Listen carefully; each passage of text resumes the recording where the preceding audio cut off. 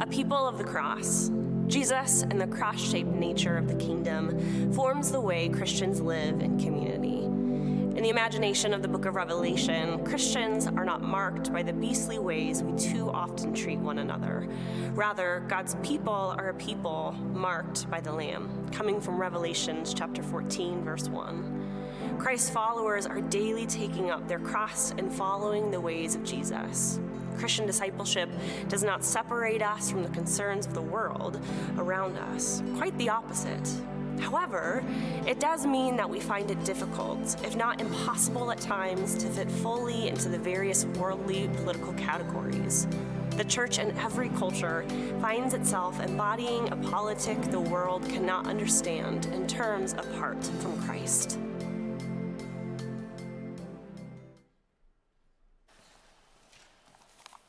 It is wonderful to see you this morning. I would invite you to take a Bible with me this morning and turn to a couple of places.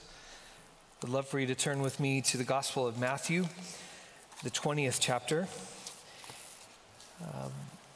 and also 1 Peter, the 2nd chapter. In just a moment, we'll go to Matthew chapter 20, verse 20, and 1 Peter chapter 2, verses 9 through 12. But as you turn there, I just want to say a few things as we get started this morning. So today we are finishing this little series that we began a few weeks ago, thinking about the vision for the new creation and several of the core values or core convictions for us as a church in this time. As we've gone through it, I've realized they kind of fall into three groups. The very first one, which is a call to holiness, is just the essence of what it means to be part of the new creation. That we are not waiting to be what God wants us to be when we die, but that right now, in the body, in our lives, the Spirit of God can transform us to be reflections of Christ and to be holy as He is holy. And that's the very essence of the new creation. A couple of the weeks we spent thinking about what I would kind of categorize as practices or ways that we are formed, so that we are shaped by a scripture imagination, a scripture-formed imagination. And I want us to be a people who are so immersed in the scripture that, like this pair of glasses that I put on today, the scripture becomes like the lenses through which we interpret the world and our lives.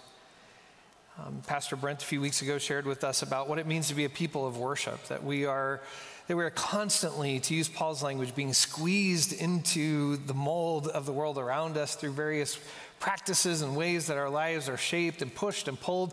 But you are here today to give yourself over bodily to the things of God and to be formed and to be shaped in worship, to be who we were created to be. And then these last 4 weeks, we really thought about what I realized are kind of postures of God's people. A few weeks ago, we thought about having a posture of hope. What does it mean for it? That doesn't mean, by the way, that only good things happen, but that means that even when we lament at the terrible things that happen often in our world, we do that not in despair, but in hope that He who called us is able to do immeasurably more than all we could ever ask or imagine. And so we do that in hope. And we have a particular posture that we're looking for a kind of Pentecostal unity, but not by making us all the same. Some of you, no offense, but you're kind of weird compared to me today. And thank God for you. Thank God for us odd folk who are together being made into the body of Christ, not in uniformity, but in the beauty of God's created diversity. And we are a people who not only desire that, but celebrate that and look forward to the new creation, the new Jerusalem, where all the kings of the earth, all of the nations and languages will gather together. We want to embody that in our life today. And last week we talked about how we are an evangelistic people. This is good news, that we don't just keep to ourselves, but we are postured to not just gather each week, but to be sent each week into the world, to be the beautiful feet of those who bring good news and speak peace to the world. This morning I want us to think about one more posture. We actually skipped this one a few weeks ago, but it's worked out okay, because here on this first Sunday of this Lenten season, we think about what it means to be a people of the cross. I'm going to use a fancy theological word today, but what does it mean to be shaped by cruciformity, to be a people formed by the cross? But before we jump into the text, if you grab one of the notebooks, if you have one, or if you grab one on the way out today, I do want to kind of take put the end of the sermon at the beginning today. To say, especially if you're new with us, both online or in person, and these things resonate with you, and the question becomes, then what do we do? Like, how do I respond to this? Let me encourage you to kind of respond in these ways. To first of all, engage. One of the challenges of being a fairly large church is it's easy to be anonymous for too long. And would love if you sense God calling you to be part of this church. And by the way, we are just the small C church in the midst of the capital C church. But we do get to kind of live out our lives as disciples in community, caring for each other. And would love for you to engage, perhaps even pursue membership. The first week of April on that Wednesday night, we're going to have a membership class. We'll have some online options. But if you're not a member yet and you feel kind of a tug, we would love to at least tell you what that means and pray with you about whether God's leading you to be part of this community at this time. We'd love for you to not be anonymous for very long, but connect. Large churches are actually just gatherings of a whole bunch of little small churches together in unity. And we call those things small groups and Sunday school classes and other ways where we get in connection with other brothers and sisters in Christ, and we get to encourage each other and pray for each other and edify each other. And so if you haven't found a place of connection, let us help you find a place of connection. And we are the body of Christ in service. And so you have gifts that the body needs. As Paul says, the ear and the eye need each other. The hand and the foot need each other. We need the gifts that God has given to you. And so help us explore what that looks like, both here in the church, but also as an extension of the body of Christ in the community. And then together we're called to witness to this life that Christ is forming in us. And so I'd love for you to consider walking into that with us. But this morning, I want to think about this last posture. I want to think about cruciformity. So again, if you have your Bible and you've found Matthew 20, if you're able this morning, if you would stand with me in honor of the Lord's word as we look together at Matthew, the 20th chapter, verses 20 through 28, and then we'll go to 1 Peter chapter 2. Then the mother of Zebedee's sons came to Jesus along with her sons. Bowing before him, she asked a favor of him. "What do you want?" he asked. She responded, "Say that these two sons of mine will sit, one on your right hand and one on your left, in your kingdom." Jesus replied, "Oy vey. You don't know what you're asking. Can you drink from the cup that I'm about to drink from?" They said to him, "We can." And he said to them, "You will drink from my cup. But to sit at my right or left hand isn't mine to give. It belongs to those for whom my Father prepared it." Now, when the other 10 disciples heard about this, they became angry with the two brothers. But Jesus called them over and said, "You know that those who rule the Gentiles show off their authority over them, and their high-ranking officials order them around." But please underline this line. But that's not the way it will be with you.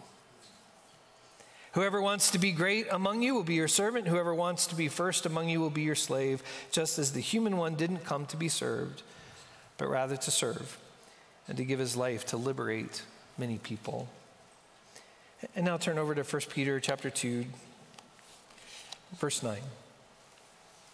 "But you are a chosen race, a royal priesthood, a holy nation, a people who are God's own possession. You have become this people so that you may speak of the wonderful acts of the one who called you out of darkness into his amazing light. Once you weren't a people, but now you are God's people. Once you hadn't received mercy, but now you have received mercy. Dear friends, since you are immigrants and strangers in the world, I urge that you avoid worldly desires that wage war against your lives. Live honorably among the unbelievers. Today they defame you as if you were doing evil, but in the day when God visits to judge, they will glorify him, because they have observed your honorable deeds." The word of God for the people of God. Thanks be to God. You may be seated. So not just this morning, but during the season, we will think about, talk about, preach about, sing about the cross. And so it's appropriate that we think about what does it mean for us to be a cruciformed people, a people of the cross. As we think about that, talk about that, preach about that, sing about that in this season, one of the things that I think we'll notice is that actually the cross becomes actually a fairly complex thing, both theologically, and there's kind of multiple aspects of what the cross means into our lives. And so I want to reflect on some of those this morning. And for those of you who are taking notes this morning, this is a one-time offer. Some of you know how much I hate alliteration. In fact, I just finished my online grad preaching class, and I would give myself a C for what I'm about to do today. I want to talk about 4 things about the cross that all start with the letter P today. But it's not my fault. It's my friend Mike Lodahl, who wrote a wonderful book, Story of God, that I've spent a couple of decades at least teaching in theology class. And when he talks about the cross, he comes up with these 4 aspects of the cross, and he figures out how to get them all to start with the letter P. So I'm going to blame Mike today, but here they are. The first is certainly when we think about the cross, that there is a priestly aspect to the cross, a priestly aspect to the cross. What we mean when we say that is, when we think about the priests in the Old Testament, the priests have a particular function. They are intended to take the needs and concerns, and particularly at times the sins and brokenness of the people, and go into the tabernacle or the temple, go into the Holy of Holies, and offer the needs, the brokenness, the sins of the people, offer that up to God. And God at the mercy seat receives that in grace and mercy, and then the priests go back to the people as a mediator of God's mercy and grace and transformation back to the people. So in this brokenness between God and humankind, the priest serves as a kind of mediator that offers the sins to God, but then offers the mercy of God back to the people. And so certainly when we think about the cross, and I would say the majority of the hymns and songs that we will sing during this season, in one way or another, will reflect upon this aspect of the cross, that when we look at the cross, we can say with assurance that whatever boundary exists between God and humankind has been eliminated by the grace and mercy of God. That there is no sin or brokenness, there is no amount of rebellion in our lives that can exempt us from the vastness of the mercy and love of God that we see in Christ Jesus our Lord. If the killing of God's self-revelation can't separate us from God, nothing, Paul says, in all creation then can separate us from the love of God that we see in Christ Jesus our Lord. Now, often as we talk about that, there are ways I'm going to want to shape that and do shape that with you. I get a little nervous sometimes when we think about the priestly aspect of the cross, that we are careful not to kind of form 2 gods. God the Father, the angry God who needs some kind of payment for sin, and Jesus, the merciful God who decides to become that payment. Certainly there are some sacrificial aspects to the cross, but in the mystery of the cross, I think we certainly want to affirm that whatever sacrifice is necessary, God becomes in Christ. Amen. And there is no boundary now between us and Christ, and that's important. The other thing I would say about that, though, and it concerns me every once in a while, as much as I want to affirm that, sing about that, talk about that, preach about that, sometimes, and I think especially maybe in American contemporary Christianity, we can stop right there when we talk about the cross. We can talk about the cross as the symbol of God's grace and forgiveness and mercy upon us. Absolutely, amen to all of that. But here's the problem. In each of the Gospels, Jesus also gets the disciples together and says this: if you want to be my disciple, do this. Take up your cross and follow me. And so if the cross is simply a kind of priestly function of opening a way between us and God, of justifying a broken relationship between us and God, then between you and me, I have no idea what that means then for me to take up my cross and follow Jesus. For certainly whatever I would do is not an atonement for any kind of sin. And if the cross is simply about the relationship between God the Father and God the Son and God the Spirit and us, then what does it mean for us to participate in that? And that's where I think these other aspects become really important for us to think about. And so let me give you the second one. We think about the cross as a priestly function, but we also think about the cross as the presence of God in suffering. The unique presence of God in suffering. For although we talk about the cross often as taking on our sin, we also talk about the cross as Jesus taking on our shame.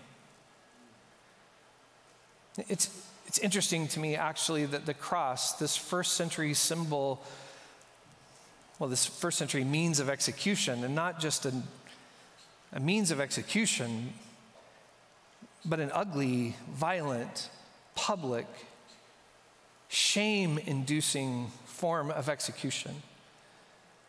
As one church historian has put it, if there's a way to be violent in the world, the Romans figured it out. That this is public, as a more contemporary theologian, the wonderful African-American theologian James Cone has said, maybe in our own time, the closest thing we have to the cross is the lynching tree. A means of saying to folks who push against the system, who we don't think fit in the system, it's a way of saying to them, here's what happens to those who rebel. And let's make a public display of them. And let's make this a source of fear so that all who look there see a curse and say, we will not do that. For by the way, one of the only ways oppressive systems can stay oppressive is to create fear in those they oppress. That's right. That's right. And so one of the powerful things that we testify about the cross is that Christ takes on our shame, stripped bare, publicly hung, whipped and flogged and mocked. He's entered into the place of those who've been abused and misused and marginalized and who have had violence enacted upon them.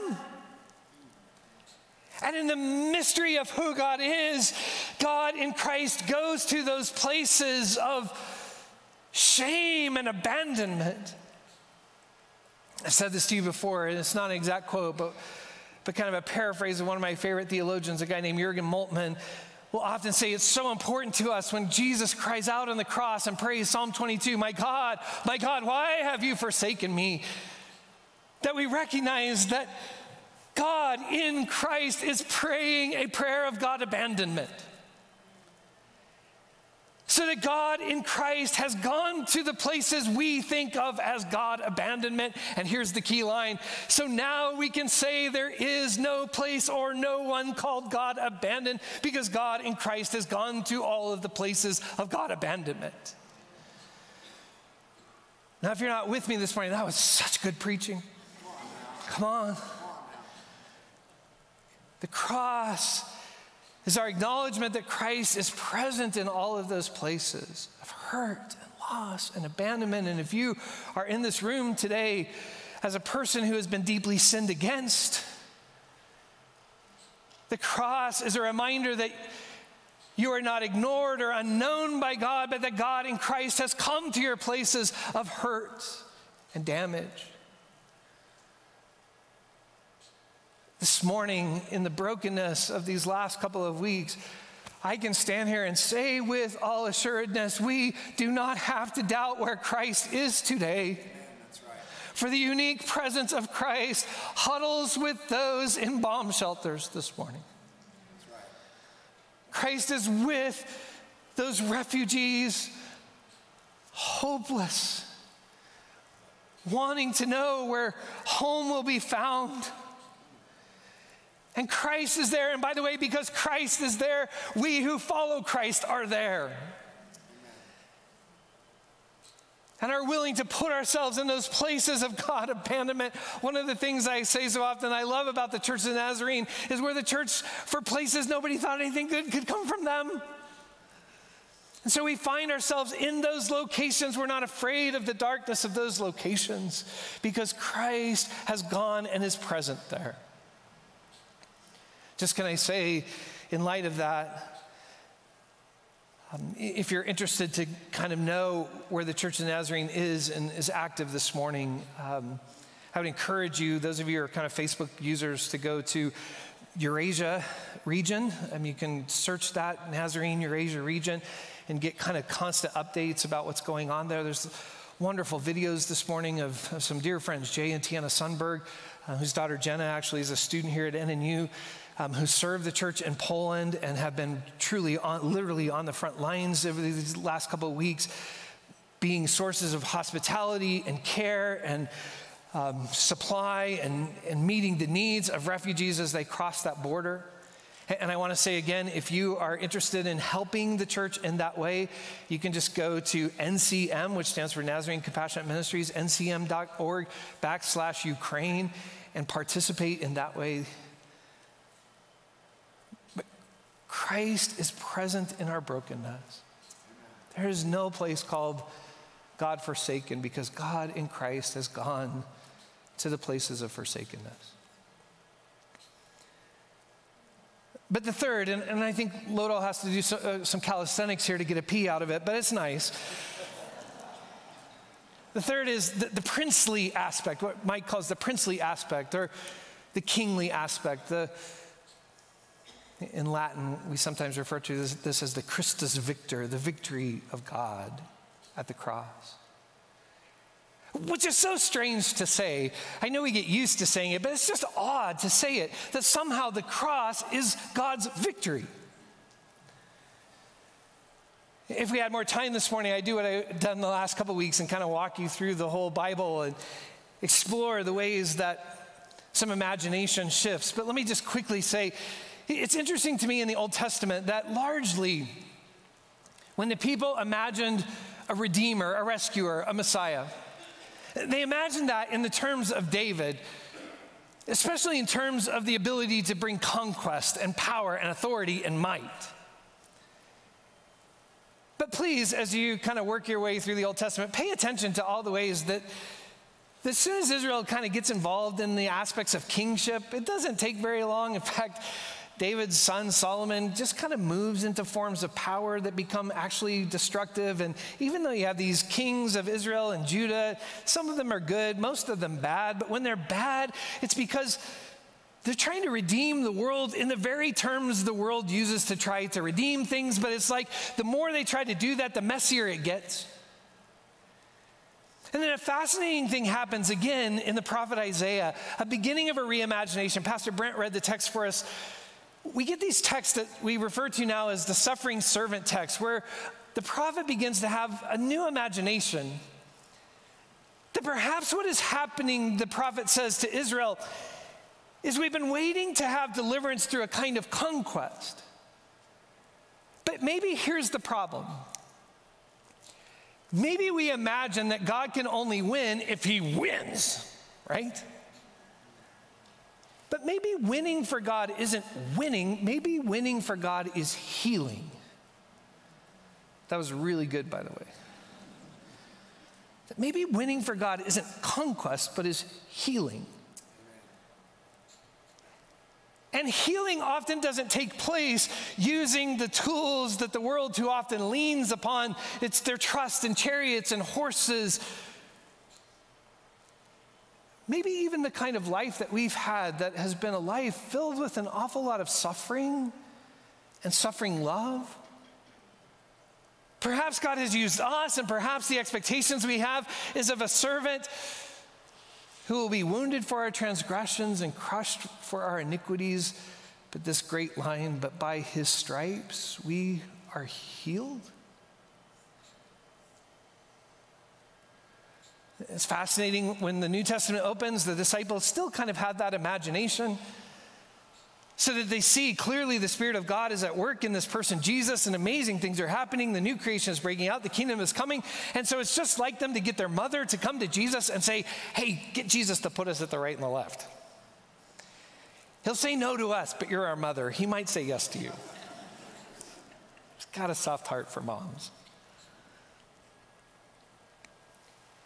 And so the text that we read James and John's mother say, hey, Lord, when you come into your kingdom, which clearly is going to be a kingdom of power and conquest, how about if my kids get to be kind of second in line, third in line, at the right and the left? To which Jesus says, you don't really even know what you're asking. For this is not a kingdom that wins through power.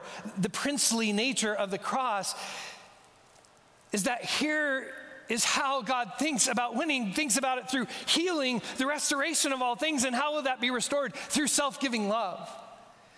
And so Jesus invites the disciples to not just love their neighbor, but to love their enemy as well. To think of creative ways to both stand with those who have been damaged and hurt. And so this is not a call for them to continue to be abused, but it's a call to stand with those, but to imagine what it means then to be participants in the healing of the world, so that we don't just continue these cycles of violence, but that truly we can be those beautiful feet who proclaim peace into the world. Which then leads to the last, which is the prophetic nature of the cross. There's a priestly aspect and a presence aspect, and there's certainly a princely or victory aspect of the cross, but there is also a prophetic aspect. One of the things that will strike me every time we come through Lent is when we get to the crucifixion story, with the exception of just a handful of women who've stayed with Jesus to the very end, everybody else, their sin is deeply exposed at the cross. Nobody gets off easy. Disciples clearly come off as kind of knuckleheads who don't really get this at all, and are far more shaped by their fears than by their faith. The principalities and powers, as has happened in our own world these last couple of weeks, they just get exposed for what they are. This sort of power-hungry folks who grab at power and who think it's better for one person to die than for the system to be messed up. Worst of all, it would be great if it were just kind of the unbelievers who got exposed at the cross, but it is also the place where the religious folk get exposed, where our brokenness is revealed.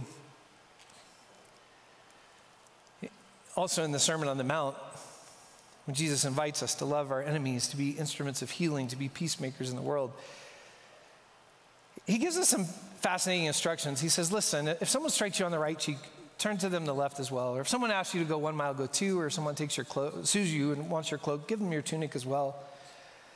We've talked about this in the past, but some of my favorite Christian ethicists will say what Jesus is inviting us to do there is not just kind of take abuse from those in power. But perhaps what Jesus is doing is inviting us to find ways of prophetically revealing how broken that person is. So if someone strikes you on the right cheek, usually they're backhanding you on that right cheek. But if in dignity you stand up and offer the left cheek as well, now in order for that person who thinks they're superior to the other enough to shame them with a backhand, now you have to make a fist and punch them on the left side, which now exposes me not as a person of power. Again, think about the last couple weeks. Actually, it exposes an unbelievable sense of insecurity and weakness and ugliness. Soldiers could take a common person and have them carry something for 1 mile, but it was illegal for them to go further than that. And Jesus is saying, here's what I want you to do. Go a 2nd mile. Some ethicists have said it's kind of comical. The picture is as though the Roman soldier chases you for another mile saying, wait, like we're breaking the law here.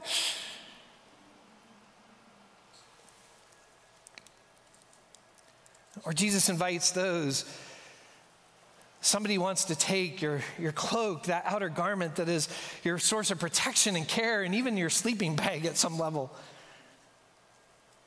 See, if they want to take your cloak, give them your tunic as well. By the way, in the Hebrew world, it's not shameful to be naked, but it's really shameful to see naked.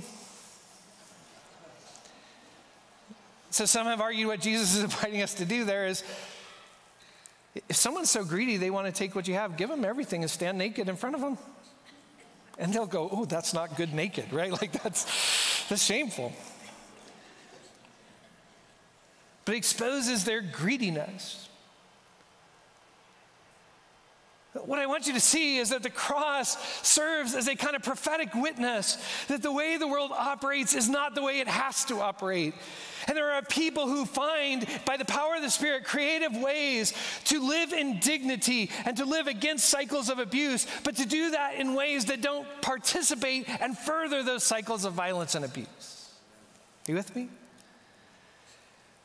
Which leads me to just one more P, and this one's not Mike's, this is mine. The politic of the cross. Because I think if we take these priestly and presence and princely and prophetic aspects of the cross and we embody them in our life together, what emerges in our life together is a different way of living and being in the world, a different kind of politic. Very quickly, the first 2 or 3 centuries of the church, it wasn't perfect by far. But the people of God, the followers of Jesus, tried to embody this kind of way of living in the world. And because of it, they often ended up in martyrdom, or they ended up in pandemics, not all that different than what we've just lived through, being present with those who are suffering. There's a way of being in the world. As I would say it, the church discovered there is much when you follow Jesus to die for, but there isn't anything worth killing for. But then in the early part of the 4th century, an emperor by the name of Constantine got interested in Christianity. In fact, the story's kind of legendary. The empire was divided in a couple of ways, and Constantine had to go into battle, and Vegas had him at about 8-point underdog going into the Super Bowl. He knew he was going to lose, but he had a vision, and in the vision he sees the first 2 letters of Christ's name, the chi and the rho in Greek, but in a form that kind of is in the form of the cross. And in the kind of legendary version of the story, he hears a voice that says, "In this you shall conquer," and he wakes up and he has all of his soldiers paint that on their shields, and they go out as 8-point underdogs into the Super Bowl of Rome, and they end up winning by like 14. And all of a sudden, Constantine sort of wants Christianity on its side. And here's the important point of this. What is often called Constantinianism begins to happen in the life of the church. The church is no longer this unique people living out a cruciform way in the world, but now oftentimes we think of nations themselves as Christian. But they aren't really Christian. They've just taken the symbol and painted it on their shield. Or now, too often over our history, we've gone out into the world, and thanks be to God, I'm running out of time, so I'll just say sometimes we go out even into things like, let's say culture wars. With the cross painted on our shield, but with the methodologies of winning that are squarely shaped by the politics of the world. That's right. And sometimes in the midst of that, then we can become a people who are shaped by a politic where, I use Revelation in the statement, my favorite beast in the book of Revelation, and that's a terrible thing for a pastor to say. Almost sounds like we should have trading cards for Revelation, but my favorite beast, the one I want to collect, there's a beast in the 13th chapter of Revelation that looks like the lamb but speaks like the dragon. It's the most fascinating beast to me. For too often we can be a people who have painted the cross on our shield, but carry the weapons of the world. And therefore we are called to be a people shaped and formed cruciformly. That doesn't mean that we are separate from the world. In fact, it means we are deeply concerned with being present in those places of injustice and brokenness in the world. But it also means when we go there, the ends don't justify the means.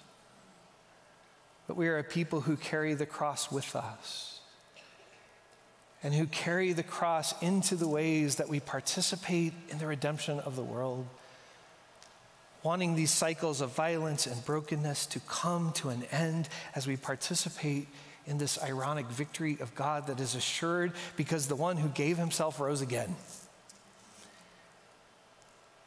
And we too, who participate in that life, will find that death is not the last word, but the new creation life of Christ is the final word. And so this morning we come and gather around the table because for us it's not enough just to kind of talk about that, sing about that, think about that, preach about that. But if you've listened well this morning, this is so challenging. This is the deep end of the pool of discipleship.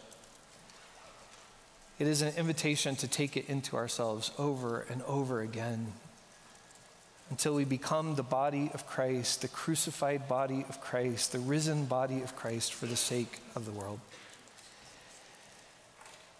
In just a moment, I want to lead us in a chorus, and some folks, if you haven't received elements, will serve you. But would you sing this with me as we prepare our hearts? There is a Redeemer, Jesus, God's own Son, precious Lamb of God, Messiah, Holy One. And thank you, oh my Father, for giving us your Son.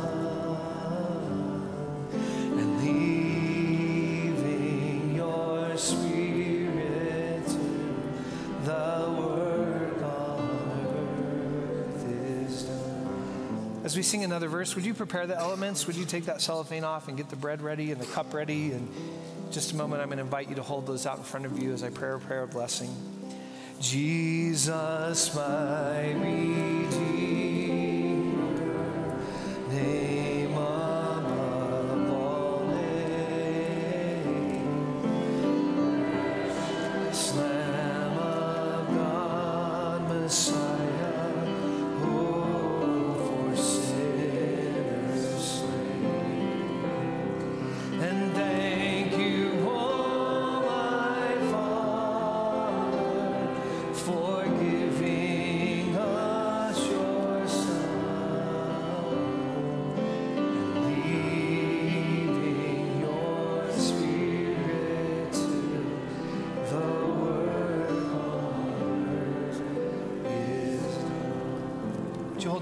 Out in front of you.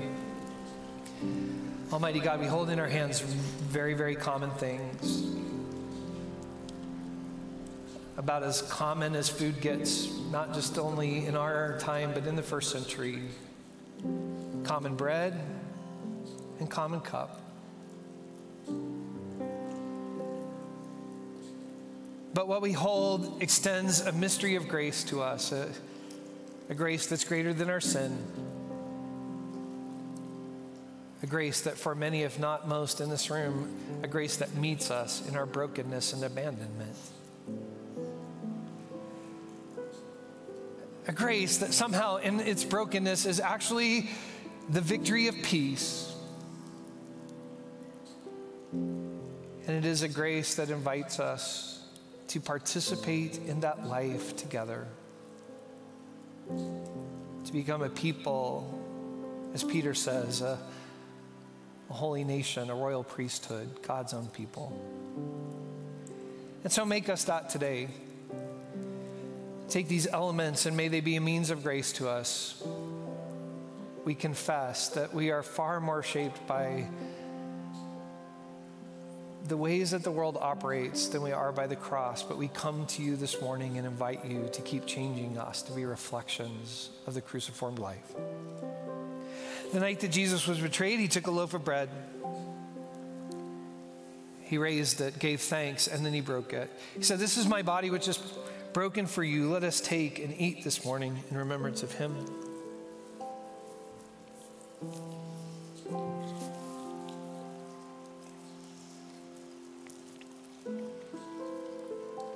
After supper was over, he took the cup, blessed it,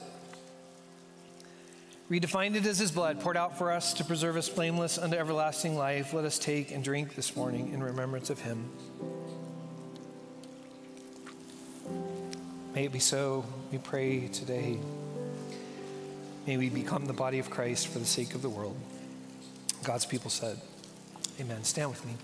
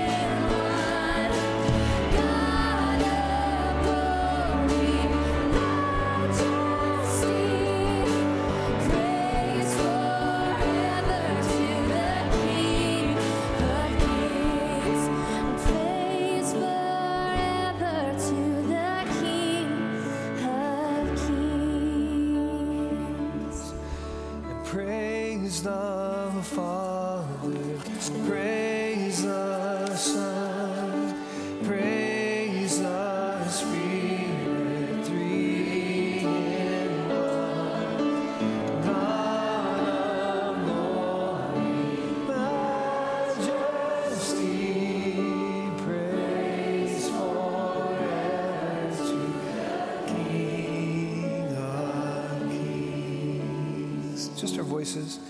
And I will praise him. I will praise him. Praise the Lamb for sinners slain. Give him glory, all ye people, for his blood